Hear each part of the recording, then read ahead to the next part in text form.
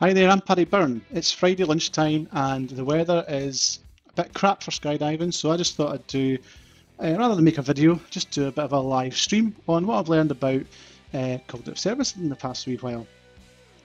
Let me just bring up my slides. So it's a new format, so what could go wrong? Let's have a wee look. What the idea is that I'll do a wee presentation, maybe no more than 10 minutes, just to let you know what I've done. It saves me doing creating a video and editing a video. So we're going to speak about diarization. In this very short presentation, I'll explain how to enable diarization in Azure Cognitive Services speak-to-text batch transcription service. In order to do so, we need to enable two properties and our REST request to true. And those two properties are the ones that are on the screen now, or they should be on the screen now, world level timestamp enabled and diarization enabled. But first, I want to explain a bit about what speaker diarization is, because it was a term that I was unfamiliar with. I'm drilling through some of the Azure Cognitive Services stuff. I see these properties and I thought I'd have a bit of a dig. So let's talk about what diarization is. Speaker diarization is a combination of speaker segmentation and speaker clustering.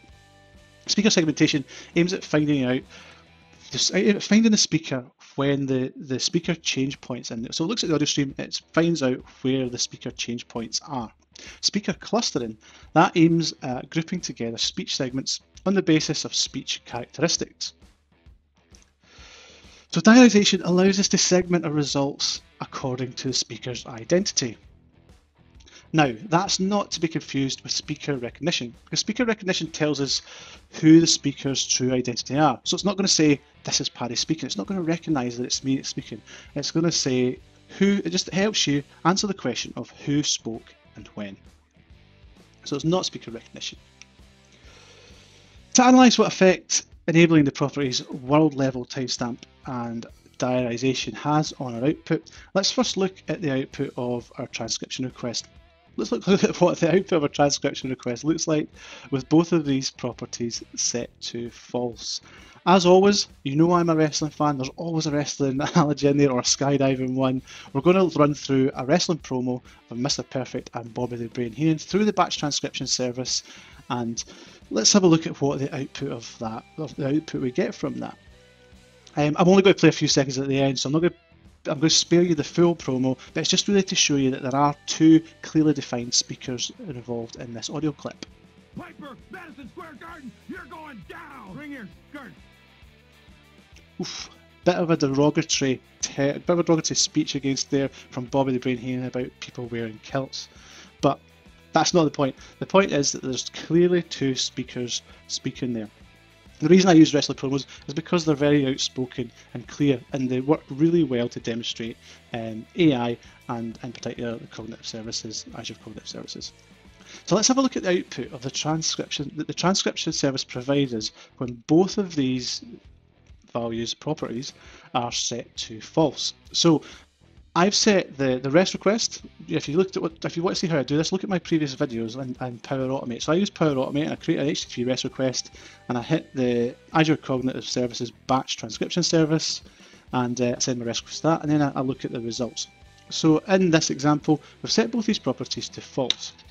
I'm just going to pull up the output. I'm not going to run the flow live for you, so here's one I prepared earlier. We have the both set to false, and the bit that we are interested in is this recognised phrases part here. And if we look at the display, it's just one big stream of text. And that's because it's not recognised different phrases. It's a very fast promo, that, so he's speaking really fast, and then the other guy jumps in. Bobby the Brain starts, Mr. Perfect jumps in and talks. It doesn't recognise the speakers, and it just does one stream of text. And there's that bit at the end. You have Mr. Perfect saying you're going down, and then Bobby Heenan saying bring your skirt. It thinks it's the same person. It's in the same segment.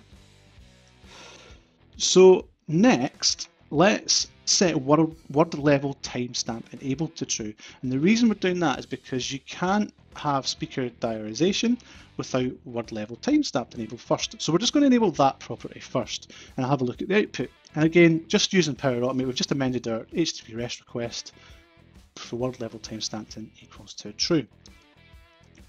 So this is the output we get. We look at our recognised phrases, and we've still got the same display in one one string of text, but for every word that it recognises, it's got a timestamp on it. That's quite good, but that's not, we're business application consultants or users, that's not that good to us, and that doesn't offer much benefit of that. So the next thing we'll do is we will set diarization enabled to true. So again, back to our flow, change your HTTP REST request to true, and then we'll run the flow again. And the output we get from that is a wee bit different. We have this other property in here, speaker, and it's a speaker property and it says 1. So again, we're looking at recognized phrases. The extra property is speaker and it says that we've got speaker 1, and we didn't have that in either of the two outputs previously. And then if we look at the display and our recognized phrases, we have someone talking, which is Bobby the Brain Hearing. He talks away first. We have the word level timestamp still, but as we scroll down the page, oops, I think I missed it actually. Yeah, so we've got, we've got Bobby the Brain Hearing speaking. Scroll down the page past all these words. Oops, that's because we're on the wrong file. I said, what could go wrong? Right.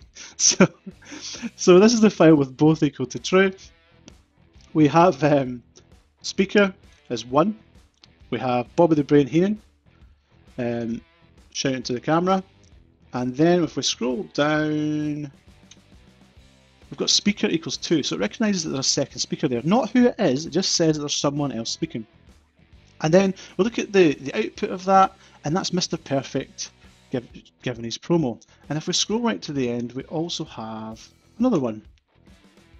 And that is Bring Your Skirt. Again, Bobby the Brain Hearing slagging off Roddy Piper for wearing a kilt. He says, bring your skirt. And that's, you know, that's terrible language, terrible derogatory term against me, a fellow Scot, who has worn a kilt at times, but you can clearly see that that separated that out into a separate segment or a separate recognised phrase. And let's have a look at what we've got with our outputs. So if we jump over to, so what I do, and if you look at my previous videos, my flow picks up those recognised phrases and it puts them together into a string, but it puts paragraphs and new lines into each of the, after each recognised phrase. The first one we get, and the output text file, we just save it to OneDrive just from to make it easy for ourselves, is again just one big string of text. There's no segmentation in there. The second one we get out, because we've got speaker diarization, it splits it out and makes it a bit more readable. So we can see the first string of text with Bobby the Brain Hearing speaking, we see the second string of text with Mr. Perfect speaking, and then we see it split into the last bit with Bobby the Brain again. You could possibly put in the speaker names in there as well. So you could put speaker 1 and speaker 2 to identify which speaker is speaking. And if you look at that, that looks slightly better than that. And you know, if you're having a lot of text, that rather than have one big stream of text, or even it just helps you segment your output. So let's just jump back to the side. That's really it for diarization. I'll just summarize. So yeah, so we've looked at the text files and the flow that we've generated from our transcription results. We can see that there's a big impact there, a big change. And so enable word level timestamps and diarization can benefit our business applications immensely because it provides a bit more control when segmenting the output text from the transcription. But there's some limitations in speaker diarization when it comes to Azure Cognitive Services batch transcription. That's quite a mouthful. One of which is that the service can only recognise a maximum of 2 speakers. So if you've got 4 speakers in your audio clip, it's only going to recognise 2. You won't get speaker 3 and speaker 4 up. Again, in business application world, that might be fine because you're maybe recording testimonies, or maybe your recordings are maybe phone calls which only have 2 speakers. That's all from me this lunchtime. If you want to join in one of these lunchtime chats, get me on LinkedIn down the bottom. Send me an IM, show us something cool maybe. It's Friday lunchtimes, come in, show something cool that you've learned this week. Or just have a chat about something that I present, and then I will see you next week. Oh yeah, don't forget to like if it helps and subscribe, because once you subscribe, hit the subscribe key, it'll subscribe to the channel. You won't miss any future lunch or learnings, tutorials or demos that I post going forward. So until next time, blue skies.